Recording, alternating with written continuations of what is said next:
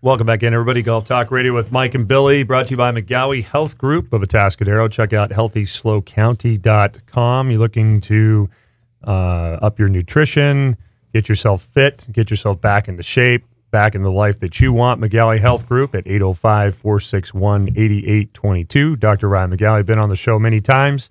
healthyslowcounty.com, and he's been kind enough that we've given away golf balls, Bridgestone golf balls every week. Purchased and paid for by McGowie Health Group. So check them out.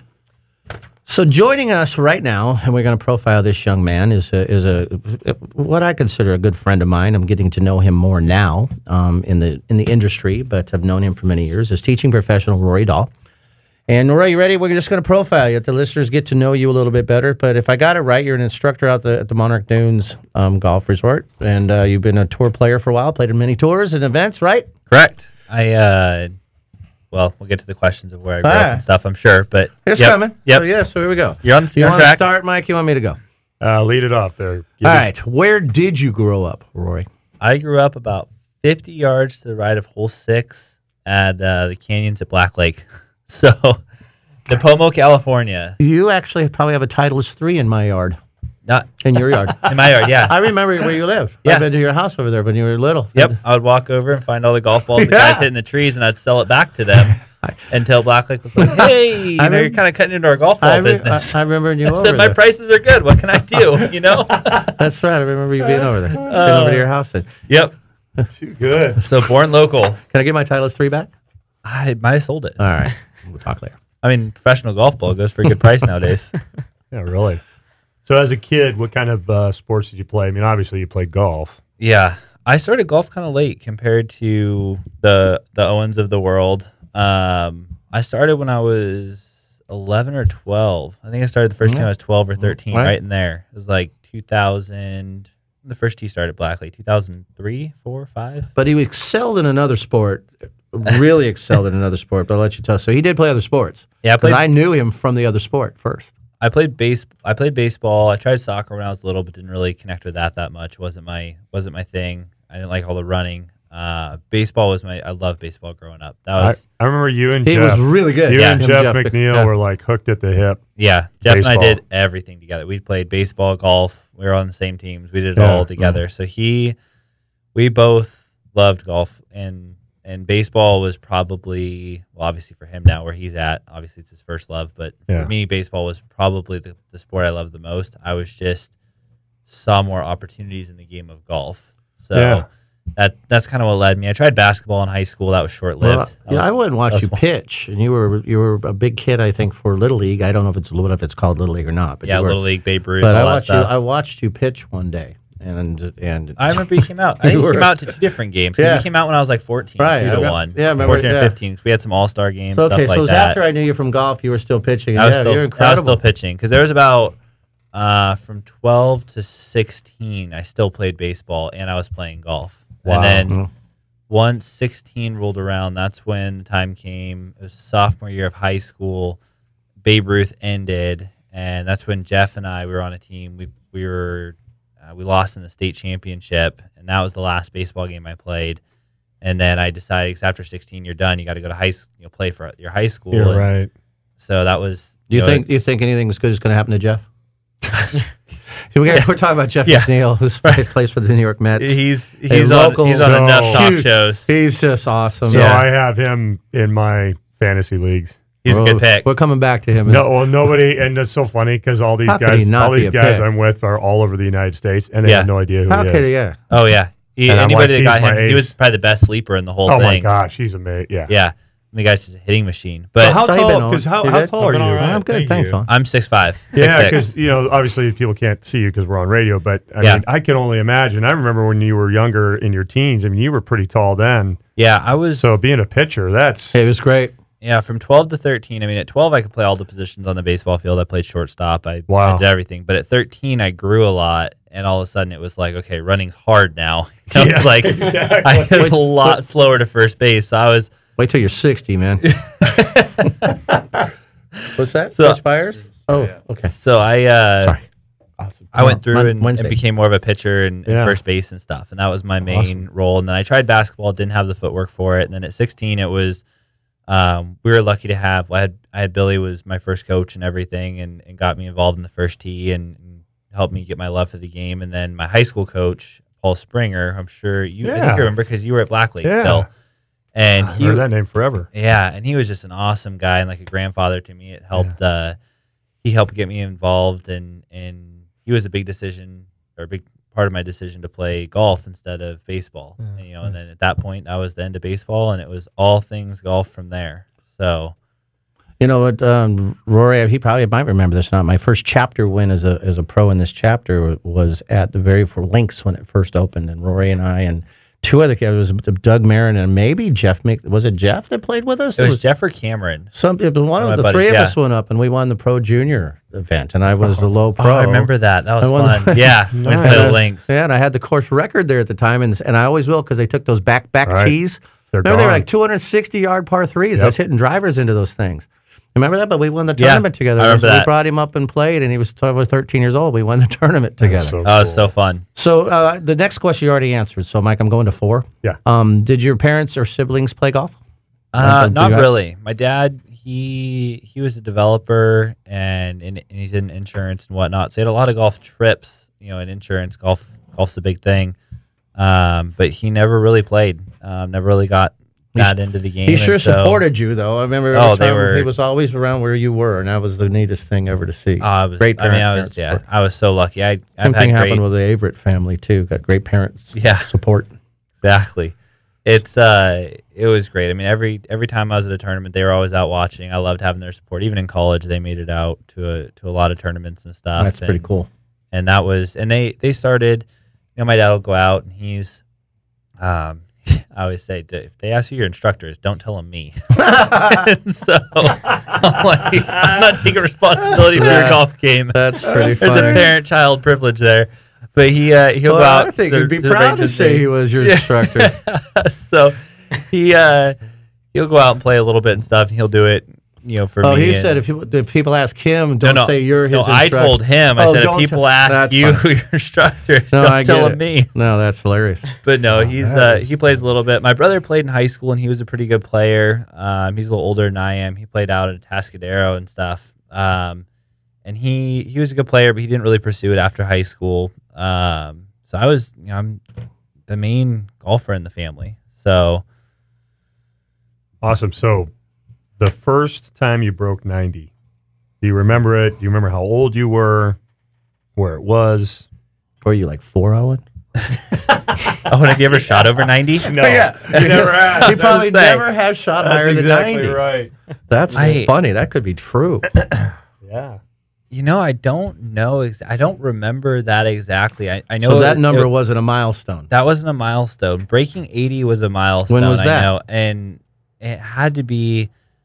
I picked up golf really quickly, and I think I don't remember the exact date. I know it was at Black Lake. What age? I played probably 13. 13. I'm like, How you? It had to be 13. What was your? Well, 11. I know you said 73. Yeah. So I honestly because don't remember. Who remembers when they're 5? Yeah. Probably 4.5. Exactly. Putt for 79. I skinned my knee off my trike when I was 5. I remember that. Tried to jump. I tried to make a jump. You still got that scar, don't Heck you? yeah, I do. Reading putts. I tried to make a little jump on the board and a little brick. Crash. Oh man. Crying. Don't tell me that. Man. Don't tell me that. Let me guess. Too. You took a cinder block. You took some plywood, and the plywood was like 2 1/4. Hit the wheel. So it had the ledge. That's exactly you got it. You got to deal with the ledge. That's exactly what happened.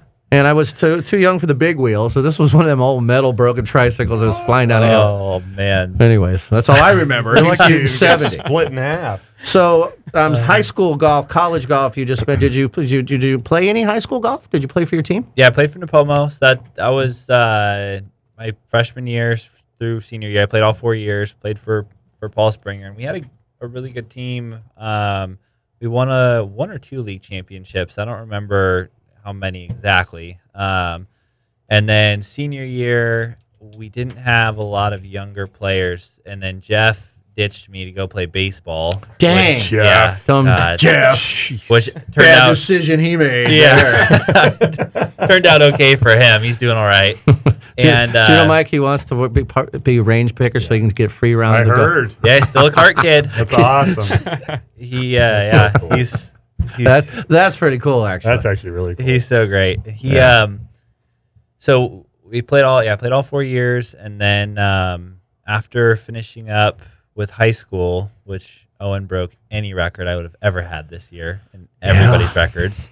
But I went on to play in college and played out at a school in Nebraska and played 4 years out there, and enjoyed that a lot. Are the Cornhuskers? What's Nebraska? No, it was Nebraska. It was another school. What are they? Yeah, they're the The celiacs? Yeah. What are they? I'm Celiacians? Sorry. Yeah, the celiacians. Celiacians. I'm sorry, guys. I it's just all right. learned what that was. That's all good. It's No, it was a school in Lincoln, Nebraska Wesleyan University. the Lincoln Celiacians. That's funny. They question have the is- Sounds stomach like for Roswell it. or something. The question stomach for is sports. Is the logo a stomach? Yeah, the stomach for Yeah. sports. It's in the gut, team. Yeah, we got the guts. We got the gut. Sorry. God. So you played college golf and then you played high school golf. Go ahead, Mike. Number 8. Yeah, so you play college. When you start playing college golf, you're thinking this is maybe what I want to do for a profession, Yeah, I had that. or was it after? I had that idea because I wanted to play professional baseball for a while till I flipped to golf, and then it became golf. And I mean, my whole life it's been golf. And so, even in high school, I had the idea that I was gonna. My goal was to pursue golf past college. I always had that wow. long view. So I mean, it was, the reason I chose to go to a lower level school was because I started golf so late, starting at 12. I didn't have that big tournament experience. I couldn't, if I went to a D1 school, I would be not really playing tournaments for a couple of years. Really And so smart. Wow, that is smart. I said, okay, let's go to a little smaller school. I can start right away. This school had won a national championship a few years past. I had an amazing coach. And They gutted it out? They gutted it out. They got it done. And Sorry. Sorry. That kind of tickled my tummy there. so they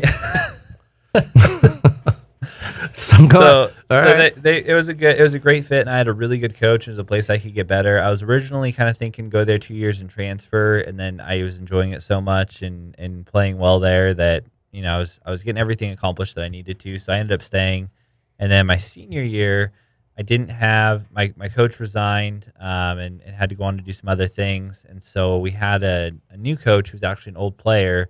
So I kind of became a player coach my senior year. So I was a senior, but there was no other seniors on the team. It was all younger guys. So you were the mentor. You were, Yes, I kind of took, I was still just a student, but I did a lot of the stuff for the team and helped the new coach and stuff. And it was great. We had a good relationship, and we just didn't have the depth. So that year was kind of a bummer because I ended up qualifying to go to the national championship just by myself. So I didn't get to go with my team. The other 3 years, the whole team went. That's awesome. My senior year, it was bittersweet because I was happy to be selected to go individually. But you didn't have the But team. I didn't have my team with me. So it was, it's definitely a different experience when you're in college. You're so used to your team and your guys with you, and it's fun. And then It's a gut all of a shot. sudden it's just, it is. It was a big gut shot. It really is.